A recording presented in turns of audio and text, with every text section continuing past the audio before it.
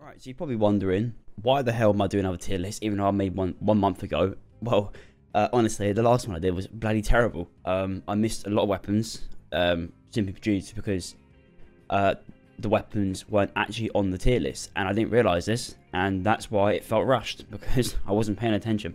Also, my opinions on some of the weapons have just changed completely ever since I've just started, like, experimenting with different weapons. So yes, I'm doing it again, and hopefully this one's better and more people agree with me and not disagree with me.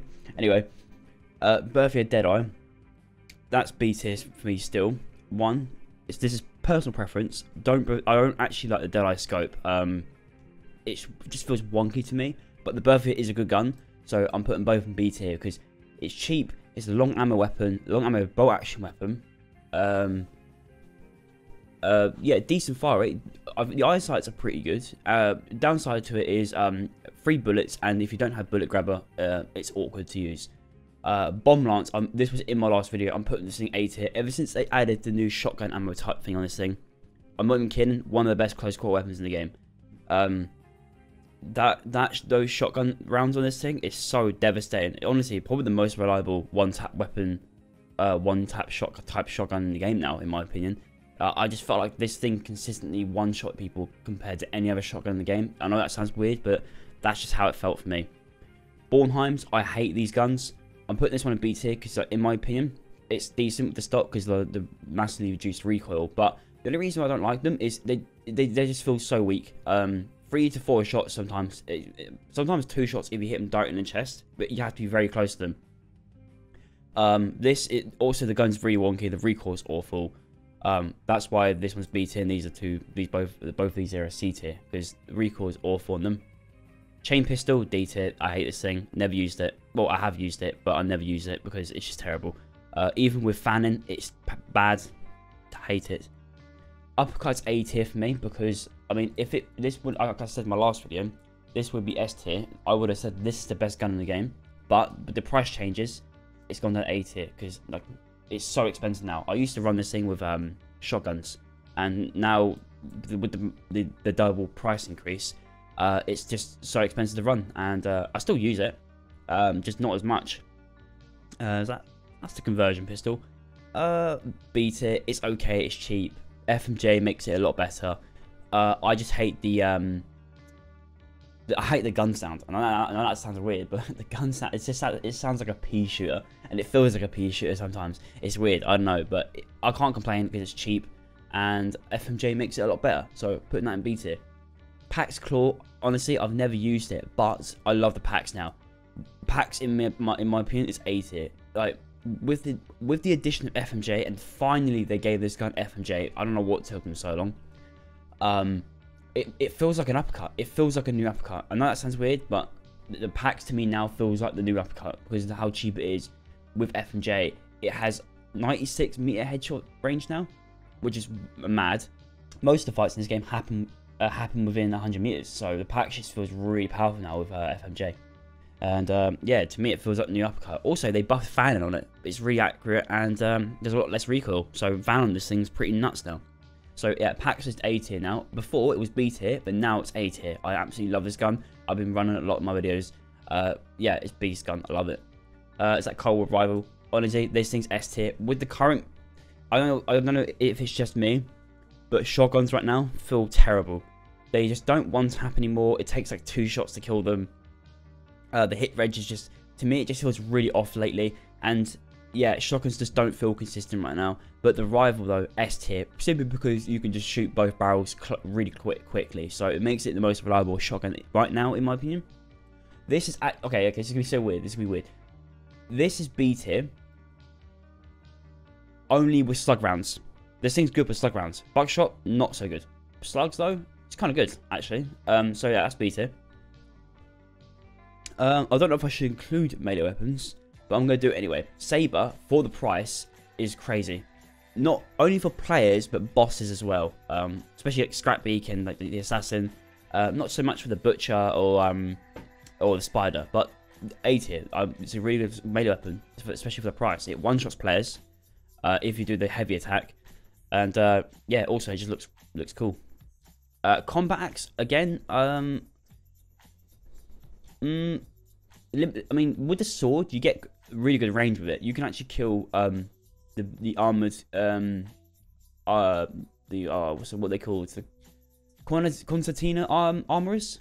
You can kill them without taking damage from them with the sword, but you can't do that with the axe. Even though the axe is like, even though these two in terms of damage are almost the same, you get more range with the sword. So yeah, sword's better in my opinion. Okay, now this, in my last tier list, I put this really low. But with the shock bolts, I would put it A tier with the shock bolts. But since it's so hard to use, I'm putting it in B tier. Like, it's not easy to use the shock bolts. But when they hit, they kill them in one shot. It's crazy, but it's hard to use. So B tier. Crown and King, I put S tier in my last video. Best shotgun in the game, next to the rival. Hefty price tag, but my god, this thing's overpowered. Yeah. Dolch as well, both at S tier. Best gun in the game, in my opinion. This thing feels like a bloody rifle. The only problem with these are they're expensive. And the ammo is very limited. You have to loot special ammo crates to get them. Actually, now I think of it, that's making me reconsider these. They're only S tier simply because of performance. But if I was thinking like logically, I would put this one S tier and this one A tier. That's like the only logical thing I'll do. Ever since, like, I just thought about it. Ammo is the main problem with these weapons. But if you ever kill a player and they have a Dolch, always pick it up. Best gun in the game. It's broken.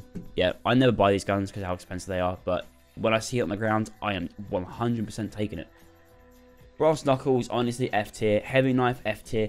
Knife, F tier. This is the only weapon in the game that made a weapon, like, that makes sense in my opinion. If you're not running the knuckle knife, like, what are you doing? You're playing the game wrong. Run a knuckle knife. I would love for someone to comment explaining why these are good and better than the knuckle knife, because I don't think you can.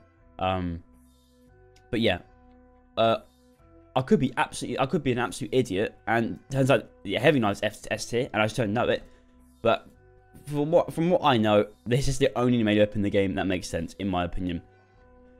The tiny crossbow, I'm not even kidding, is B tier. Do you know why? Because for some fucking reason, this thing one taps in close range in the chest. Like, even better than shotgun sometimes. It just makes no sense.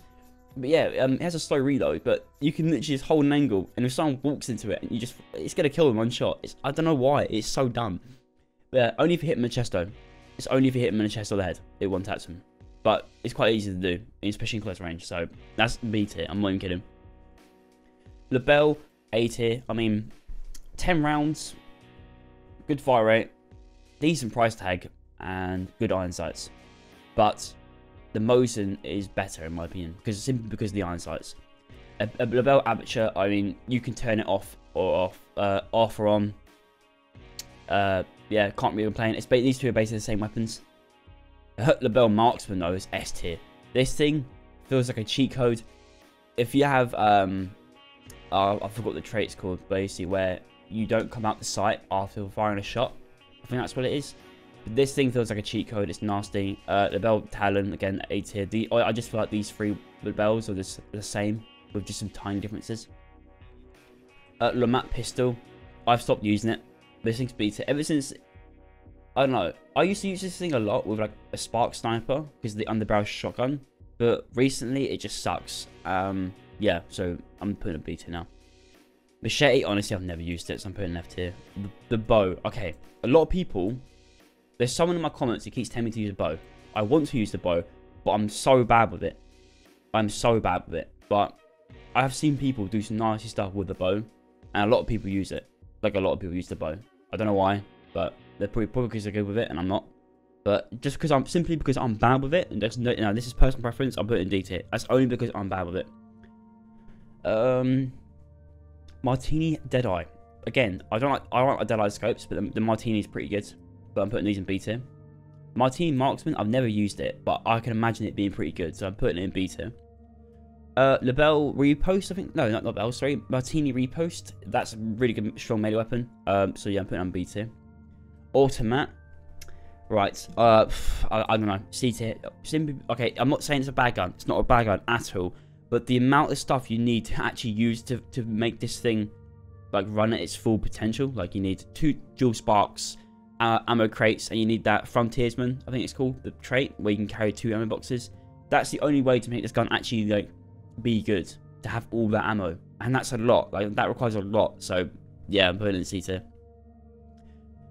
A tier, I guess. I mean, the bayonet's cool and all, but, like, it's still a Mosin. Like, you can't complain. Like, the bayonet's just a plus, you know? This thing's bloody terrible. Put it in D tier. I hate the sort of Mosins. I hate them, so put them in D tier. Alright, this Mosin, though, it's going S tier. Why? Because the iron sights are god tier. They're amazing. 5 rounds, decent reload speed. I mean, it's good. You can't complain. It's the best bolt action in the game. However, the Krag just came out, and I don't think the Krag's on the list. No, I don't see it on the list. But the Krag is honestly better than the Mosin. I know, but I think the Mosin has a superior range. But most, like I said, most fights happen within 100 minutes anyway. So with the Krag's fire rate and reload speed, and you don't need bullet grabber for it, it honestly, in my opinion, it's better than Mosin. So if the Krag was on the list, which it isn't, I might just edit it in. It's here. It's like it's better than Mosin. It's S tier, 100%. It actually changed the meta. There's more people using Krags than Mosins now, in my opinion. Mosin sniper though, that's a cheat code. Like, this thing is so easy to snipe with. It's ridiculous. It generally feels like itchy sometimes. This pistol is actually amazing with high velocity. It's quite hard. It's quite tricky to use because of weird fire rate, but it's actually when you land headshots with it, it's satisfying and it works. Like, for the price as well, it's so good. So that's A tier. I got pistol though. This not so great. Officer Brawler, that's B tier. That's a good pistol and a decent melee weapon on it as well. Carbine. Alright, okay, I'm putting this one B tier, but I'm putting the Marksman one A tier. These are really good. Like, really good. I used to hate on this thing, but ever since I've gotten decent with it, like, I understand why people use it now. I mean, there's not many people that run this gun. I don't know why, but when I see people using it, I'm like, respect, you know? It's a good gun. Mosin Mace, I don't like it. Officer Pistol, A tier. Probably one of my favorite pistols in the game. It's just so consistent. It's such a reliable gun. You can run this with a sniper, and it's gonna be your boy, you know. That's your backup, and it's good. Nagant Precision, B tier. I mean, I can see this being good because there's no recoil, so it's quite good for headshots. So yeah, I'm putting that in B tier. Right, I'm putting this S tier. Why? Put poison ammo in this thing, and you can kill most of the mob in this game in one shot. Not even kidding. So the immolators, I think that's what they're called. One shot headshot with the poison bullet. Armorers, one shot headshot, poison bullet. Like, hives, I don't know if that's gonna one shot them in the chest, but regardless, it's gonna kill them in the head. I mean, like, every gun does that though. So yeah, so I'm putting S tier because it's I mean, it's decent for players, but it's more of a tool, and it's a very handy tool. So S tier. Nitro Express. Oh, I love this gun. I would put this S tier, but my god, the price tag. And also you need shredder ammo with it to make it more of a consistent one-tapper. But my god, S tier. Now that's personal preference, right? If this was like if this was based off like logical sense, like it would probably be B tier simply because it's expensive, high skill gap. You need shredder ammo, which is an extra $225. Yeah, that's a lot. But I'm putting S tier because I love it. Derringer, honestly, I've never used it, so I'm going to ignore that. Romero, again, it's one of the most reliable shotguns in the game. Very cheap. It has a very good one-shot like capability. Like I feel like this, I always get one tap by the Romero, like in close range. But yeah, so I'm putting that A tier because it's so cheap. It's consistent. Yeah, can't complain. It actually has one of the longest ranges out of all the shotguns. I could be wrong with that though, but yeah, that's really good. Romero sort of put slugs in this thing and it's decent, so B tier. Same with the hatchet one. The hatchet's a good melee weapon. Put slugs in it and it's good. Romero Talon, I mean, it's the same. I feel like these are kind of the same weapons, so they're putting both in A tier. That's Schofield. Yeah. Okay, so I don't like the Schofield. I hate the iron sights. The iron sights. FMJ's okay on it. Yeah, not really a fan of it. I mean, it has quite a fast reload because you can empty all the bullets out of the gun instantly, only if you've emptied the gun. So I mean, that's a plus side. The precision one's pretty good though. I mean, that is pretty good. The Swift. Now, the reason why I hate the Swift, because I always forget that I have a Swift, and I accidentally reload and empty all my bullets into the floor, so that's the D tier. That's my fault, though. Spitfire, though, honestly, the best pistol in the game, next to the Pax, and Uppercut, obviously. But, this thing is just so good. Good fire rate, good damage, good range. Put FMG on it, and it's even better. Like, you can't, like, it's good. It's just honestly so good. Like, I like the Pax, but if I feel like, if I want to be more aggressive, I use the Spitfire, easily. Yeah, so they're up there. Sparks are A tier. I love this gun. It has very clean iron sights. The gun sounds amazing. It has a slow reload, but it has the highest damage next to the Nitro. One of the highest damages in the game. So if you have poison ammo in this, it's even more brutal. Like, yeah, it's crazy. Spark silencer, I love this gun, but it's B tier because that awful velocity, awful iron sights, and massively reduced range. But it's fun to use, you know, but it's B tier. Spark sniper, I'm putting this thing in S tier. Why? I love this gun. I've used it a lot in my videos. It's cheap, $199, I believe it is. I could be wrong. But yeah, I love that thing. I just love smart snipers, like the long range ones, and the Spark sniper is just amazing. Terminus. Now, I've made a video on this shotgun, claiming that it's the best shotgun in the game, but only because it's cheap. It's like the best price to performance shotgun in the game because it's cheap. It's pump action. Yeah, you need bullet grab with it if you want to conserve the ammo, but honestly, this thing shreds. Put flechette on it, even better. But the reason I'm putting them B tier, like I would have put A tier because of the price to performance, but right now shotguns are weird. Like shotguns are really inconsistent lately. I don't know, and the Terminus just feels like crap now, so I'm putting it in B tier. Terminus bayonet, I'm pretty sure it reduces the range because the barrel is shorter, so I'm actually putting that in C tier because ain't nobody using that. This one's even worse. No, I don't even use that unless you're using slugs in them, of course. Slugs make them better. Now the Springfield, I'm putting in B tier, but you can, with Dum Dum, it's A tier because it does a lot of damage and it also makes them bleed. But I don't use this gun very often, so I'm putting it in B tier. These variants are awful. Actually, no, Deadeye one's not terrible. The Deadeye's not terrible. This one's bad though. And these, you could put Dum Dum in these and be more like quite aggressive with them, but honestly, why use that when you can use the long light version? You know. Springfield Marksman, I've never used it, but I can imagine that being pretty decent. Oh, the Carabiner, I think that's called. I could be saying that wrong. This is B tier, the Iron Sight version. Same with the Bayonet one. The Deadeye is A tier. This thing with high velocity is really good. Even though I don't like the Deadeye scope, it's still really, I can't complain. It's good. I haven't used the Marksman one, but I can see that being good. The suppressed version, probably the best suppressed gun in the game. Could be wrong, but I can imagine that being the best one. So yeah. Terminus.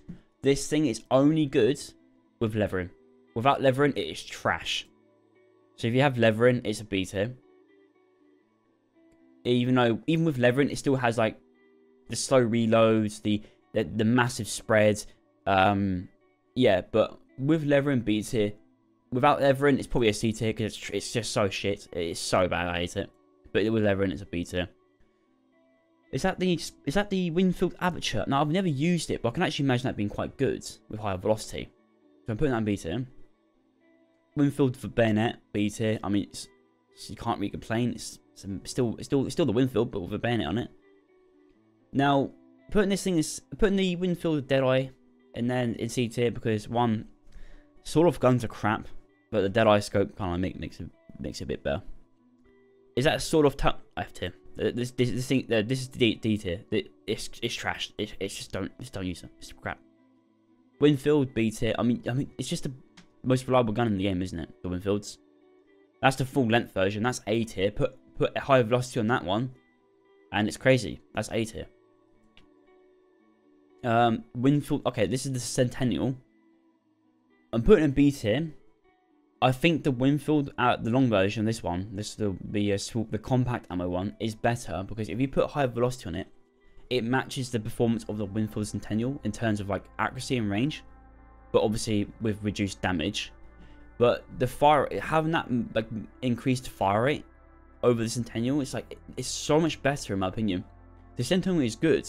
It is good, but with the increased fire and having high velocity on this, on the Winfield, it's just better in my opinion. It's just much better. Marksman's Winfield, it's B tier. I haven't used it, but again, I can imagine that being pretty good.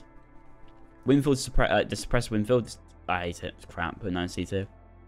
Centennial Sniper is massively underrated.